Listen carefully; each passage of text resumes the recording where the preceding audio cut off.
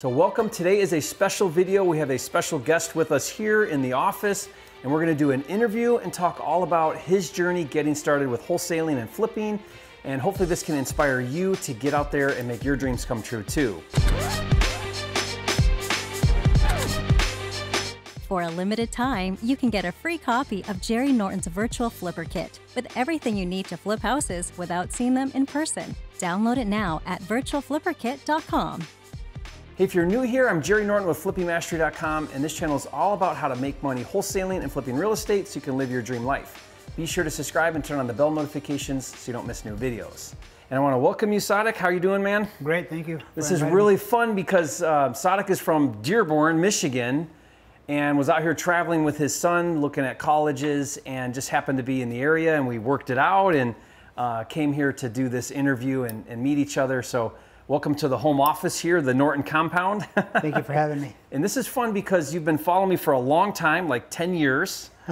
And yeah, so it's been a while. And I'm excited to have our listeners kind of hear a little bit about your journey as a flipper and kind of a little bit about what that's like. I always like to talk a little bit about some of the challenges that come along, you know, because it's never just easy. It's never smooth. There's usually hiccups along the way. And there's persistence that has to happen, and sometimes, you know, deals that don't go through or bad deals, and you know, it's all part of the game of flipping, isn't it? And owning a business. So I'm excited to kind of talk to you a little bit about that. So again, welcome, Sadek, and tell us a little bit about your journey, maybe how you got started flipping. Well, I got started in my real estate journey about 10 years ago. Prior to that, I owned several pharmacies, so I actually worked in those pharmacies and managed those pharmacies in Metro Detroit. Eventually what I started to realize is that I was still trading time for money. And the money was coming in, but the time was not there. Let me kind of give you a little background of what I was doing. I was finding a lot of properties off market. Okay. And I was the go-to guy for my community. A lot of my family members, they'd say, hey, Sadek, you know, do you know of any properties in the area? Anybody selling a house? You know, because there are a lot of cash buyers in my community.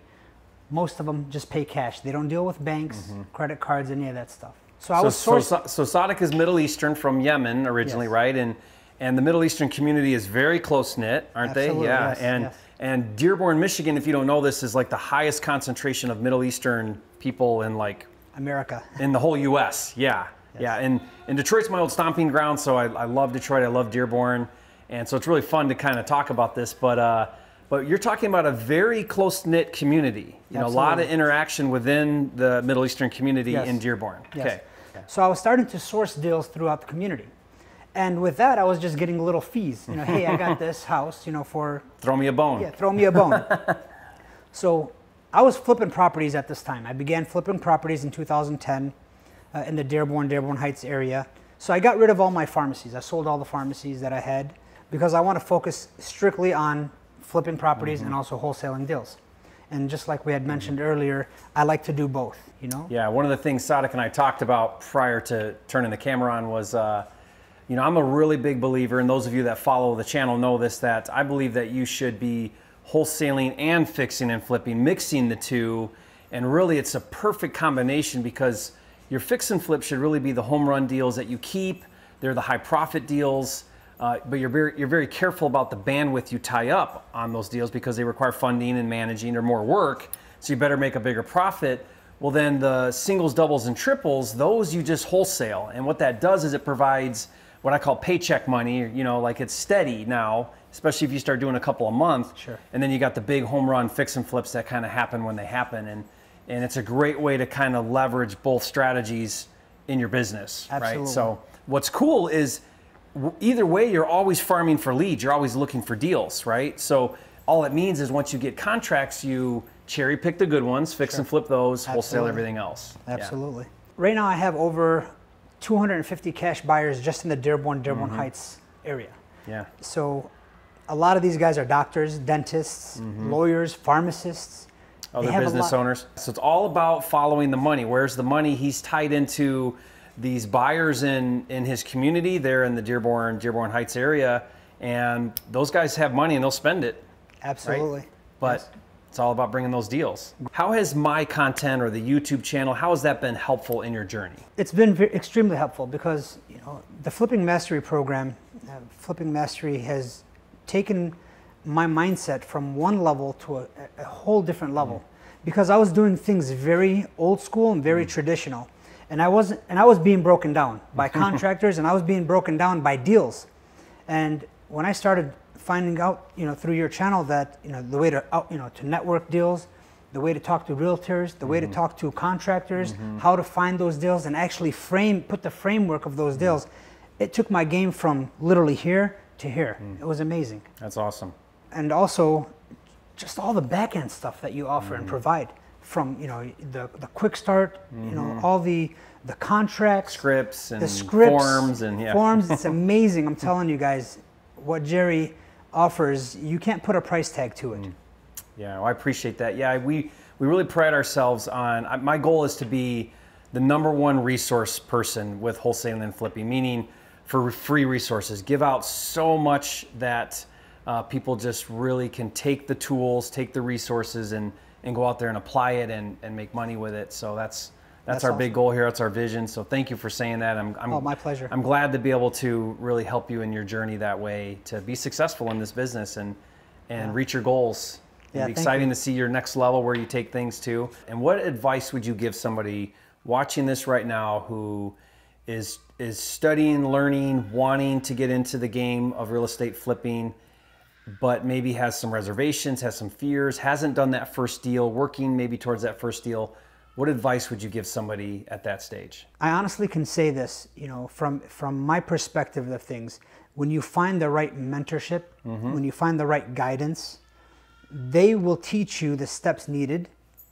And what will happen is that you will cut 5 years of mistakes that you would have made by finding somebody who can obviously lead you in the right direction. Then put it to work. Yeah, take action. That's the most important thing. So yeah, take action. You have to take action. Start working on framing your mindset and the integrity and discipline of work ethic. Yeah. A lot of people want to, you know, succeed, but the work ethic doesn't match their desire. Yeah, I'm a really big believer too, and also in this idea of really hyper focus on the most important thing right now, get really good at that thing or that market or marketing channel, and then from there branch out. But when you're spread so far and you're doing so many things or too many markets, too many different real estate investing strategies, the shiny object syndrome, then you're kind of okay at a lot of things, but not really good at any one thing. And that was life-changing for me when I really started to focus on just flipping, wholesaling and fix and flip. Got rid of my rental properties, got rid of all these other things, wasn't trying to do, you know, all these other, there's a million different ways to make money in real estate, but just hyper-focused on that. That's when things really started to happen for me. And I love what you said about mentorship. I'm preaching to the choir if you're watching this, because you're obviously interested in education, but mentorship is life-changing. It has been for me in my life. I still spend tens of thousands of dollars a year in mentorship because I see the value in cutting the learning curve. Sure. And you said that, you know, you can cut so much out. You're still going to make mistakes. You still got to get out there and fumble through things. But if you can avoid a lot of mistakes by shortcutting past them, that just gives you so much more of the advantage. And for me, I didn't see the value in that. I've shared this before on the channel. I didn't see the value in mentorship when I first started.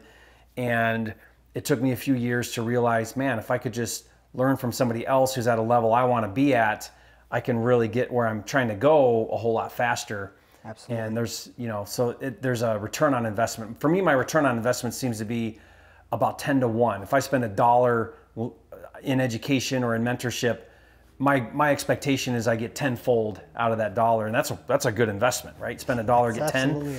And sometimes it's just one idea, one technique, one strategy, and you're there. You know, that's how cool that can be. What would you say is one of your favorite deals, or it could be most lucrative or easiest or came together the best? I don't know, something that would be inspiring for someone about the kind of deal they could do. Anything come to mind? Yeah, the deal that I'm currently working right now. Okay, let's hear it. You got a deal right now? Super excited, yes. All right, let's hear about it. The gentleman's house burnt down. You know, when the fire department came, sprayed Doused the whole everything, house. ruined everything. They broke all the windows. Yeah. What's it called? He was completely cashed out by his insurance. Okay. Insurance paid for everything. So now he's motivated because what does he care? He doesn't care, exactly. Yeah. So he called me up, and I sent him a mailer. So this was from a mailing campaign. When he told me the situation, I took it personal. I usually never take real estate personal with anybody, but the house burned. Yeah. My house burned. Yeah. My parents' house burned when I was in boot camp in the military. Yeah. I was in the military. My house burned down. Yeah. Lost everything. So you know the devastation of it. The devastation, exactly. And I lost my youngest brother. He was only 5 at the time. Oh man, jeez, so sorry. Thank you. I appreciate it. But the devastation that the post, events that happen, dealing with the insurance adjusters, dealing with all that stuff. Trying to rebuild your life. Trying to rebuild your life. And here's what really hit me hard. He's a 75-year-old male, and he's got 2 daughters. One was in surgery the day the fire happened, and the other one has leukemia. Oh, so I took this personal. I usually never take it personal, but I said, I want to help. I don't care about the money. I don't care about the deal. I want to help you. What can I do to help you? I said, I'm going to be there Monday. Went to the house. He showed me around the house and everything like that. I said, before we even talk about the deal, what can I do to help you? Have you taken care of it? He goes, look, I'm already paid out of this house. And he just started complaining about the firefighters and how they destroyed everything. Like, you see all his stuff on the driveway, like they completely destroyed what they shouldn't have destroyed. He said, what can you offer me? What can you give me for this? And I initially offered him was $45,000. He agreed to it on the phone. That's why I drove. I said, okay, it's got an ARV of $200,000. Even if it's a complete gut rehab from A to Z, electrical, HVAC, roof, everything, I'm looking at $100,000. Yeah. So I'm still at 140, 145. To do 200, probably push the 209, 210, 215 level. I'm still profitable. I get there. I told them, look, the reality is this. If I have to fight with the city, they're going to make me tear down this house, because he brought something up. He said the city's telling me to demo. Yeah, because it's so bad. It's so bad. I said, well, what do you want for it? He said, well, how much are you willing to give me? I said, I can give you probably 7 to 10 grand, for the land, if they're going to make me tear it down. He said, would you do 15? Done. I never forced that price on him. Yeah. He brought it back. He said, what do you think this house is worth?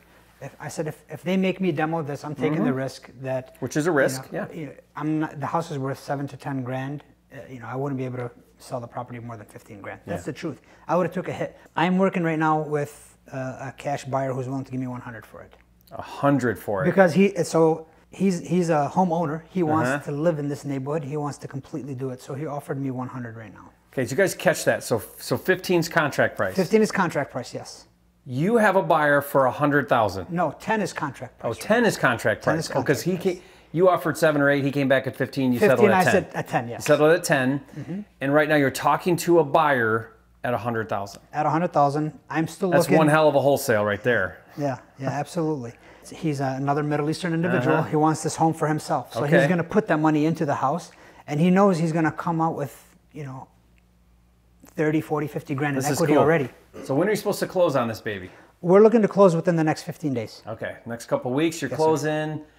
Is your Middle Eastern buyer, is he a cash buyer? Or he's a cash buyer. So he's a cash buyer. He's going to pay 100. He'll come in, spend his money, whatever. He'll do whatever he wants to do to fix it up. Whatever he's going to do. And he has no idea your contract price. Or did you discuss that with him? No idea. Okay. He's just happy with 100 though. Sure. Now, one recommendation would be to double close that. Absolutely. Okay. I would not do an assignment. Absolutely. Just to be safe. And I don't know if you watched the video I released today about the new flipping disclosure I'm doing, but definitely check that out, because I would do that. I listened to it. Okay. The seller would sign it saying that he understands, that way he can't buyer's intent. Yeah. Absolutely. This is one of the most important aspects why I tell you, mentorship, because I have that contract. It was something that, really caught me and struck me well, because like I said, if the deal is good enough for the investor, that's all that should matter. That's all that matters. That's all that matters. He doesn't care. You're going to disclose it. It's cash anyway. There's no lenders. There you go. Yeah. There you go. Value's 210 or whatever. Yeah. So it is what it is. Even if he puts, and I've talked to them, even if he puts 60, 70 grand, because he's going to do it his own way, because he's not a flipper. This is for his own home. And he may do some work himself. Who knows? Yeah. So he said he's happy with 30 to 40 grand in equity right away. So he's happy. Yeah. So it works. It's awesome. Dude, that is the wholesale of all wholesales. I love that. So you definitely have to keep in touch with me. Let me know when that baby closes. Take a picture of that check. Oh yeah. I want to see that check. Definitely. Send that to us. But guys, what's cool about that is that's not your everyday deal. Doesn't happen all the time. I wish it did, but what does happen is when you get in the game, things like that happen. That's what's so cool. You're gonna do lots of little deals, but just getting in the game it opens the doors for those types of deals that come along once in a while, and you just crush it. And that's just so fun about this business. But they don't happen unless you get off the sidelines and get in the game. So that's very cool, Sadek. I love that deal. Thank you for sharing that. My pleasure. And just remember, always be a real estate problem solver. Problem solver. When you're a problem solver, people take you to a different level. And people respect that, and they understand that, okay, he's not here just for the cash. He's actually here to help my situation, because you don't know what they're going through, right? So just be a problem solver and genuinely listen. Don't do all the talking. Listen to what they're trying to do. Listen to what their motivations are. Bring it out of them, and ask the right questions, of course, with seller questionnaire. And I'm telling you, the deals are there. People are motivated. And just remember, you're not there for everybody. You're there for that little niche. Yeah, the 5% that are motivated, that have a distressed situation, would rather get rid of that property than have the equity. That's what we're looking for. So awesome. Well, thank you for sharing your advice. Thank you for sharing your story. It was really fun to have you on the channel here. If you guys have any questions, be sure to leave those in the comments. If you haven't yet, make sure you subscribe to the channel. We do some interviews like this once in a while, but most of the time we're really getting into the nuts and bolts of how to find source deals, how to find cash buyers, how to fix and flip, all the different things, funding, everything involved with the business. So I think there's now 525 videos or so on the channel, all flipping and wholesaling. So be sure to subscribe, and we'll see you on the next video.